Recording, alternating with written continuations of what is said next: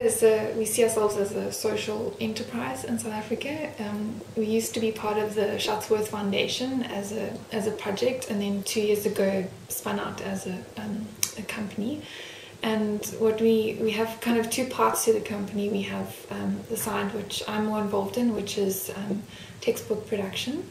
And we are predominantly maths and science focused, although we are going to be branching out into other subjects. And we work at school level, and mostly high school, but now we're also doing primary school science and maths.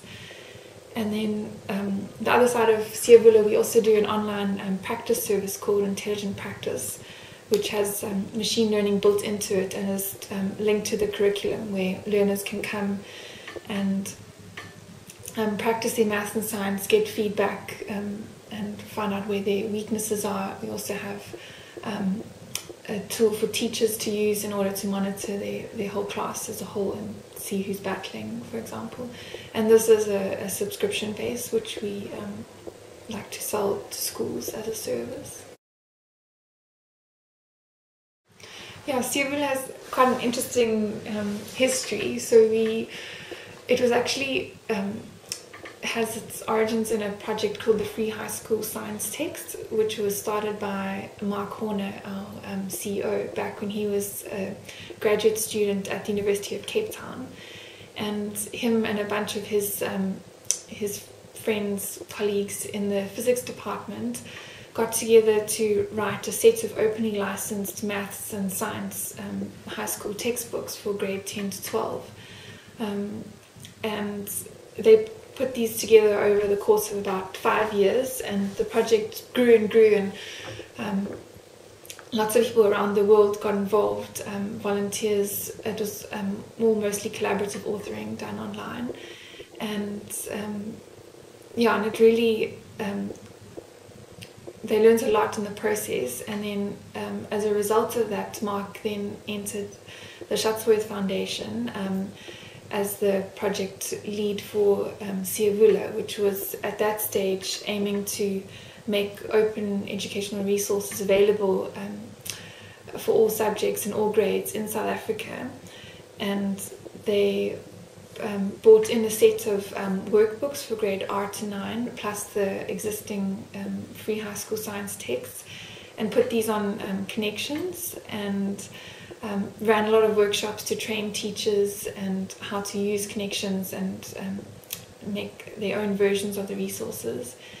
And Mark had a fellowship with the Shuttleworth Foundation, and then when his fellowship came to an end, they decided to try and make a sustainable company out of the project Siyavula. So the Shuttleworth Foundation then became a shareholder within the company, and we have an investor.